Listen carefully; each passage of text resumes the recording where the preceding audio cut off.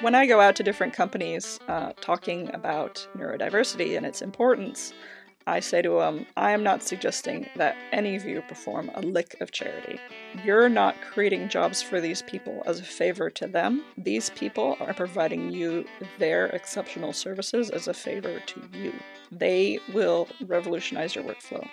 They will help you develop faster, better performing, and more easily designed products. They are capable of seeing changes that other people won't, that would make things more efficient or more affordable. They can see the simple solutions that once you point them out, everyone's like, oh dang, why didn't I think of that 2 years ago? Because you weren't autistic, that's why. That's Alexandra Helens with a compelling argument on the revolutionary value of neurodiversity in the workplace. Alexandra is autistic, a member of Mensa, which is a society for the world's smartest 2% of people, and she champions the opportunities gained from weird and wonderful thinking. She leads the neurodiversity program for mining giant BHP and is chipping away at changing our culture to ensure we tap into the most brilliant minds to solve our most complex problems. I'm Sonia Nolan, and I'm delighted you have joined us at my warm table today to hear Alexandra's journey from school dropout and Centrelink to Mensa and a most meaningful career.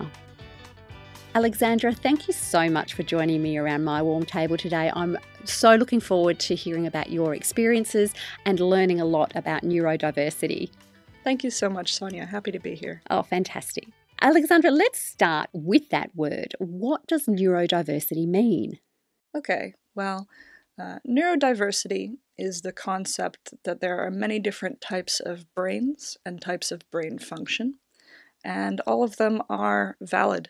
None of them are inferior or derivations of one true type of brain. They're all different parts of the human experience and should be treated thus.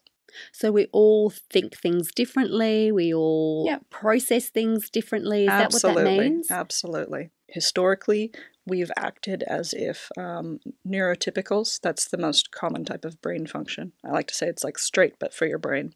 Straight for you. I like that. We've treated neurotypicals like that's the correct way to be a human being, and anyone who has a brain different from that needs fixing or they need managing. And we've done that with a lot of things. We've treated male like it's the correct gender. We've treated white like it's the correct race.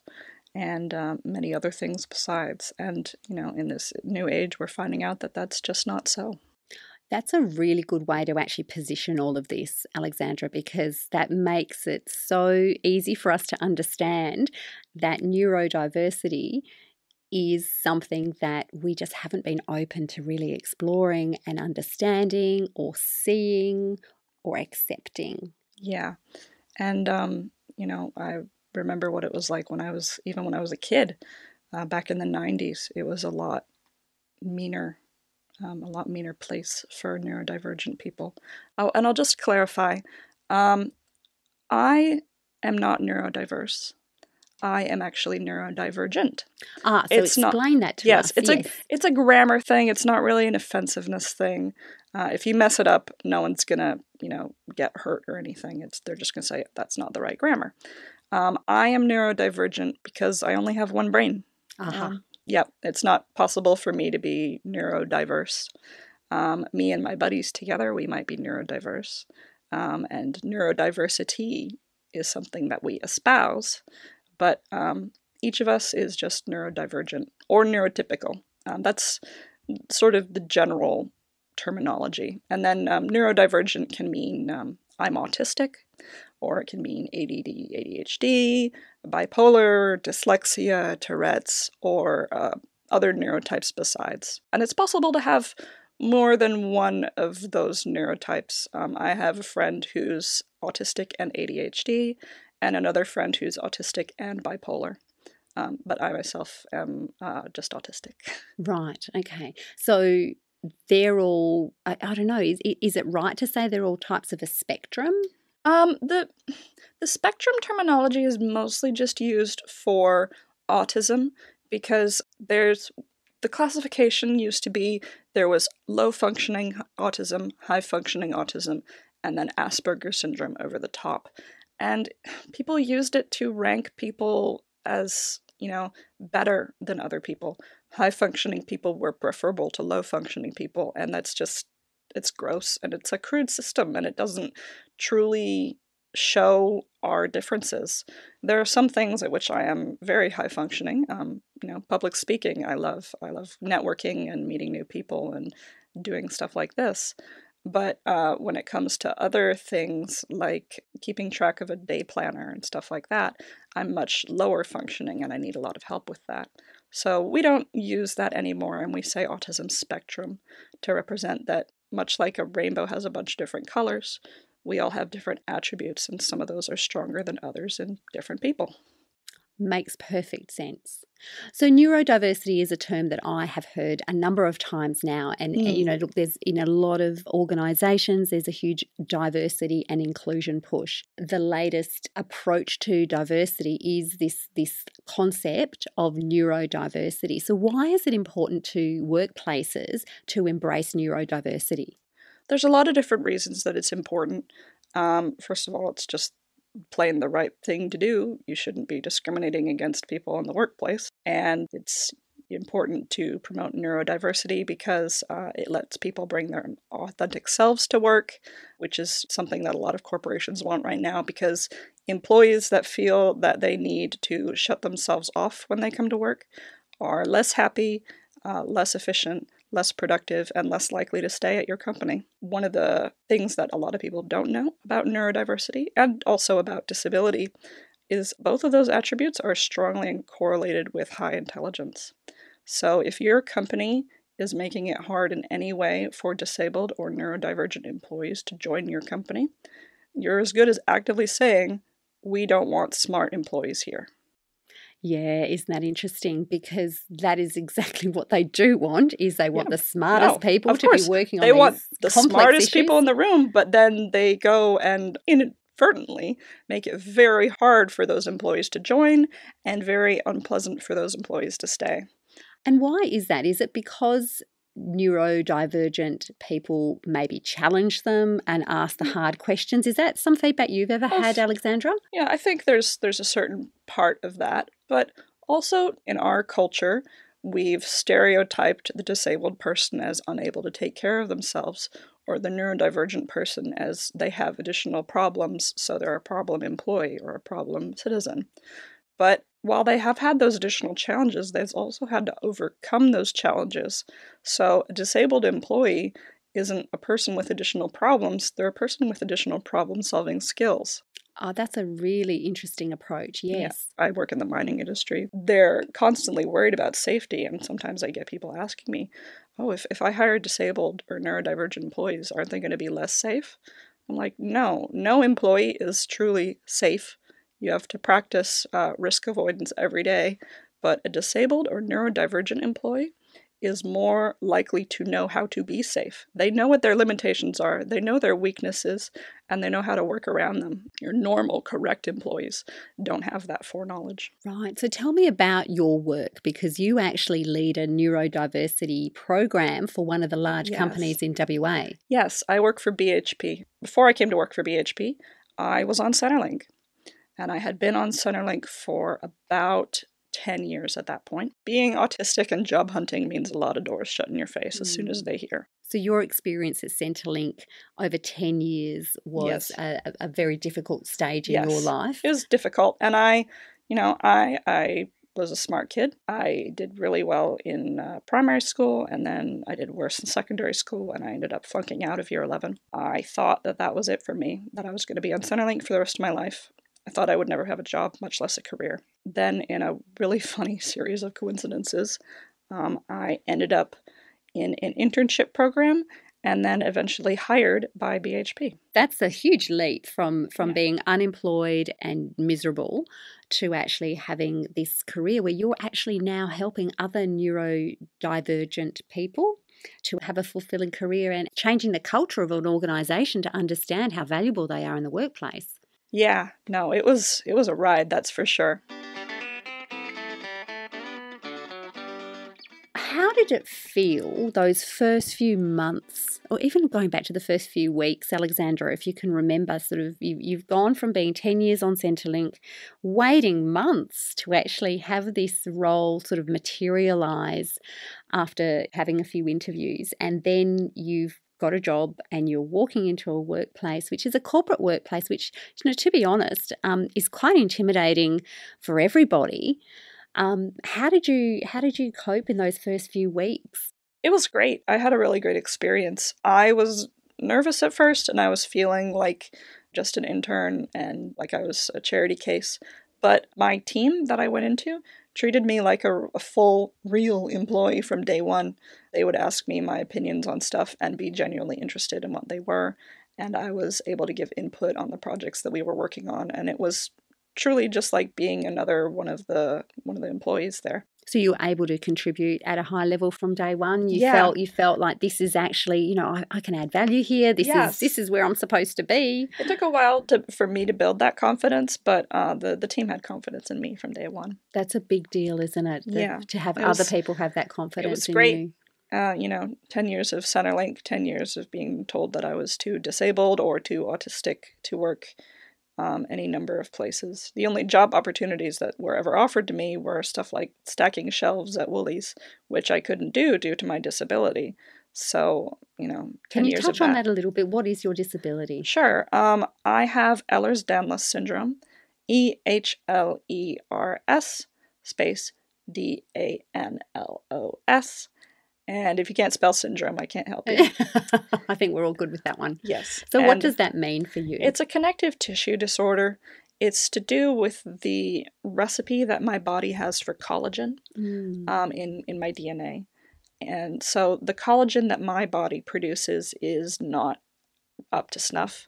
It's very fragile and it gets injured easily. So what that means for me is my skin is delicate. It's easier for me to tear it, and it takes me longer to heal cuts and bruises like that. I'll bruise very easily. You don't have to hit me very hard, and all my blood vessels under my skin will burst. And also, I'm hyper flexible, which is fun in some ways, but it also means I injure my joints a lot more. I had those problems, and when I came to work at BHP, I said, hey, there's some stuff I can't do, and that was all accommodated immediately, no questions asked. So it sounds like you actually had a fairly respectful workplace from the minute you walked in at BHP. Even though I was just an intern, they got me a nice chair and a special keyboard and special mouse to accommodate me working there. And now, some years on, your role is to actually be that welcoming person at BHP for other neurodivergent people that they're hiring to actually fulfill all of those smart, complex roles that they need at the workplace. Yes, I love doing it. From when I was hired, I immediately started supporting the program that brought me aboard. They had only just started the program? Oh, then? Yes. I was actually one of the inaugural interns of that program. Yeah. I was an intern that started in the first half of 2018. They hadn't had any interns before me in my cohort. The program is actually run by Curtin University, and it's a product of the Curtin Autism Research Group. CARG for short, which is an absolutely terrible acronym, and they really need to shoot their branding. They really do need to think about that one. Yes. But there is another offshoot of that. That is the ASQA program. Much better acronym. Yes. That's the Autism Academy for Software Quality Assurance. ASQA for short. That program is the program that gave me my internship. They do a bunch of different stuff. They provide software testing education for high school and college-age students, autistic students, because autistic people have a natural talent for software testing. Many of us, of course, we are not a monolith. There are some autists who are absolutely terrible at software testing. But we tend to be good at that sort of thing because we're very good at staying focused on one thing for a long period of time. We have a very high attention to detail, and we're good at visualizing an entire system in our head, whether that's the system of a program or of a piece of machinery, something like that, a whole database. We can visualize that in our head a lot more easily than a neurotypical person. So this program is designed to create employment opportunities for autistic people, because about 1 in 3 autistic people has a job. And that's any job at all. That's even, like 1 shift a week at McDonald's, enough to put some extra money in your pocket, but not enough to move out of the family home. So it's actually, the employment statistics for autistic people are actually worse than even for disabled people. The employment statistics for disabled people are pretty abysmal as well. Well, that's really interesting because, the points that you're making here is that the qualities of autistic people are so needed in the workplace. Yeah. And I'm just staggered that we wouldn't invest more in actually getting those people into the workplace to help solve those issues. I'm staggered too. When I go out to different companies talking about neurodiversity and its importance, I say to them, I am not suggesting that any of you perform a lick of charity. You're not creating jobs for these people as a favor to them. These people are providing you their exceptional services as a favor to you. They will revolutionize your workflow. They will help you develop faster, better performing, and more easily designed products. They are capable of seeing changes that other people won't, that would make things more efficient or more affordable. They can see the simple solutions that once you point them out, everyone's like, oh, dang, why didn't I think of that 2 years ago? Because you weren't autistic, that's why. Now, actually, this is something I want to ask you. And one of the things that you do say, Alexandra, is that ask me any question. We're not going to get offended. Please don't think that you can't ask these questions because you've pretty much heard a lot of things in your life and career. I've had a lot of people who have said all sorts of stuff to me because they were actively trying to be hurtful or offensive. Someone just asking me a question isn't going to throw me for a loop. No. So the question I want to ask is, do we say a person with autism or do we say an autistic person? Because that's something that just keeps getting debated in the literature. What is the most appropriate way to say that? Okay, the whole a person with autism thing comes from some older thinking in the disability rights community back in like the 70s or 80s. The thinking was that at the time, disabled person was treated very pejoratively, like it was a way to insult someone, and they wanted to highlight that this person isn't just a disabled person, they're a person with a disability. It does not define them and it does not limit them or make them less than. So that's where that whole person first terminology comes from.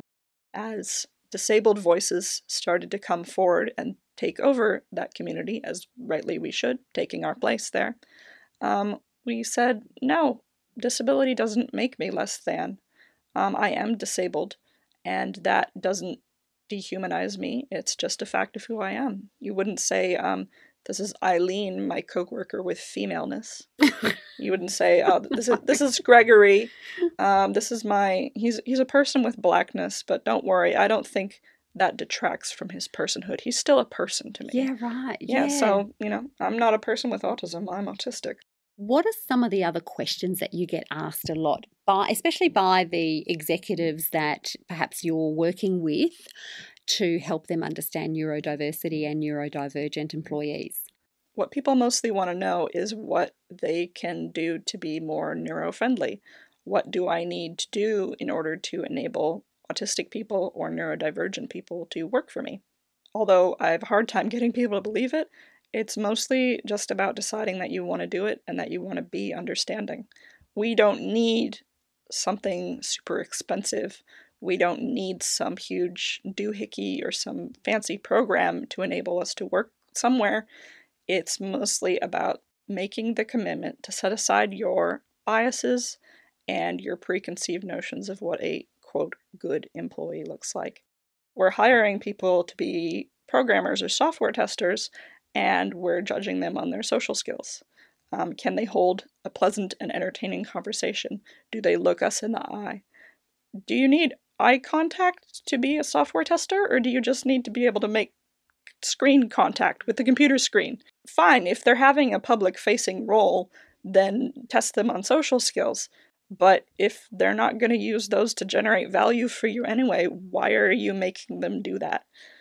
So we're sort of using some blanket business rules, if you Yes, like. and it's just, it doesn't have anything to do with productivity. It's so true. And in fact, going back in history, some of the greatest discoveries that have changed and shaped our world were no doubt From some from really neurodivergent people. Yeah, from some really weird people. Some of our most amazing developments over history have come from some deeply, deeply weird people. Well, Einstein, no doubt, was Yeah. autistic. Look at that hair, for Pete's sake. But yeah. And most of the amazing scientists who've made these discoveries that, like I said, have shaped and changed our world would have had to have had some sort of neurodivergence in order to be so focused and so tenacious about the discoveries and that sort of field that they just were going to drill down and drill down and drill down until they got to the answers. Yeah.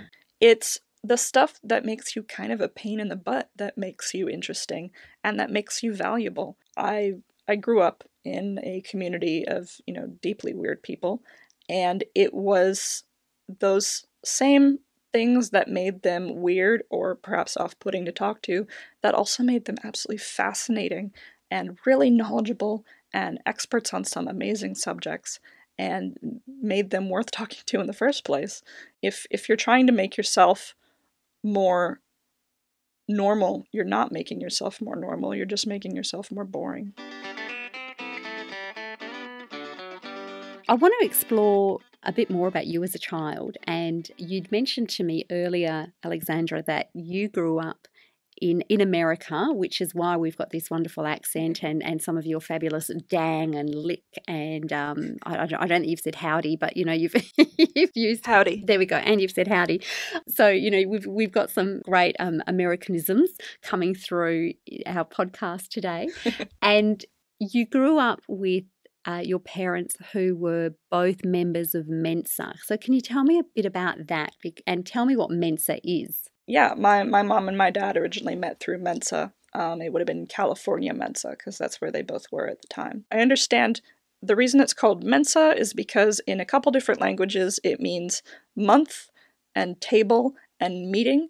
And Mensa originally started as a monthly meeting of people around a table to talk about stuff, because, they just wanted some lively conversation.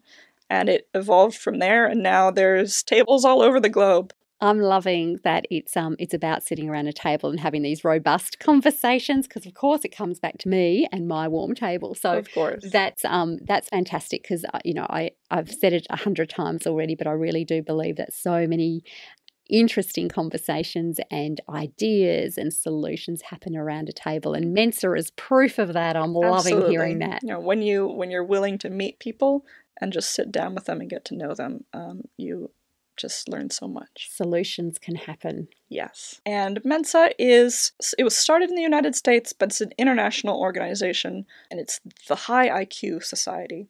And in order to join, your IQ needs to be in the upper 2 percentile of the population. In the world. In the world, yes. Yeah. It's not judged by state or by country. It's globally. And IQ even really isn't about smart and dumb. It's more about voltage, honestly, is the best example I can come up with. Explain that to me. Yeah, it's different people need different amounts of information at a time to stay engaged. So an average IQ person needs a certain amount, and that's a lower voltage. And then a higher IQ person needs more information and stimulation in order to stay engaged. And it means their brain moves a lot faster, which is really good, but for some things, but it also means sometimes you're moving too fast to be able to do something well. Imagine if you were trying to draw a picture, but instead of being able to sit still, you had to constantly be walking around the table. So moving at a high speed isn't good for everything. Right. And, that's all it is. And that's what leads to really smart kids in class goofing off and getting in constant trouble with the teacher. And I got that a lot at parent-teacher conferences. We can tell she's really smart, but, she has terrible grades, and if she just applied herself a little more. No, I was bored out of my skull, and I couldn't do it. I wasn't getting enough input, enough voltage. One of the stories you told me when we first met and spoke, Alexandra, was that given that your parents were both members of Mensa, when you had questions as a child, if you, and all children are like, why does this happen and what is this? And, every child has got questions. Every child had questions. I had weird questions. One of my favorite books in elementary school was Alice in Quantum Land, which is... Say that again, Alice in Quantum Land, not Wonderland. Yes, Quantum Land. It was a parody of Alice in Wonderland, but also an exploration of quantum physics. I love it. And that was one of my favorite books in elementary school. True story, real book. Google it. I'm not making it up. Yeah. And, I grew up in Mensa. My mom and my dad are both members, and I have always had mental issues because I was autistic. So as part of that, when you're a little kid, that includes an IQ test, just to run through all the basics. So I've always known that I am Mensa qualified, and I actually joined Mensa officially a couple years ago. And, growing up, all the events that my mom took me to, all the cookouts and, all the parties were Mensa community events. So I grew up very much in that space. When I was a little kid and I had questions about astrophysics or something, your normal childhood astrophysics questions, as you do. Yeah. And my mom said, that's a really good question. I'll email that through to one of my buddies at NASA and I'll get you an answer. Or, that's what being in Mensa is like. There are a lot of people who are very successful because they have high IQs. But also in Mensa, there are a lot of people who are really unsuccessful, really unhappy, and really struggling to live because they have high IQs. I got to see that gamut from a young age. So I've never equated intelligence with worth or with their value or, how successful they're going to be in life. Success is not really anything to do with smarts or intelligence. As we round off today, Alexandra, I've so enjoyed hearing and learning and challenged about the awareness that we need for the work that the productivity and the insights that autistic people can bring into the workplace. If you had a couple of things that you would want people to leave knowing and being more aware of, what do you think that they would be? First of all, just that disabled people and neurodivergent people aren't a burden. They aren't a net loss. They are a net gain. There's a lot of incorrect thinking around disability and neurodivergency that's led to where we are, where we have absolutely dismal employment statistics. But once you change your thinking and you accept, okay, I may be neurotypical, but that doesn't mean that I'm automatically right or that my preferences are automatically correct. How can I accommodate an autistic employee? What can I change to enable a disabled employee to work for me? And once you just make that simple change within yourself, you will open up your workplaces so much more, and you will gain some intensely gifted, talented employees, and loyal employees too, because most of us just want job stability. Overwhelmingly in the disabled and neurodivergent community, they are more likely to stay with an employer long term because they just want one place where they can have a good community and a good setup, get comfy in their chair, and just stay there. Mm-hmm. And that's all I want for our community, somewhere where we can stay. Thank you so much for your time today. It's been an absolute pleasure having you around my warm table, Alexandra, and I really appreciate everything that you've helped me understand, and thank you. Thank you so much. Anytime. You've been listening to My Warm Table with Sonia Nolan. In Italian, a tavola calda is a warm and welcoming table where you can share big ideas, friendship, laughter and life. So much happens around the kitchen table, and I wanted to amplify it here in this podcast. My aim is to feed your mind and soul through smart conversations with heart. No topic is off limits, but good table manners rule. I hope you'll join us each week as we set the table for my extraordinary guests who will let you feast on their deep knowledge, life experiences, and wise insights. Let's keep the conversation flowing. Please subscribe to the My Warm Table podcast and share it with your friends and networks. Perhaps if they're new to podcasting, take a moment to show them how to download and subscribe so they don't miss an episode either. I'd also love you to join our community on Facebook. You'll find the group at My Warm Table Podcast. Your support is very much appreciated so that together we can eat, think, and be merry.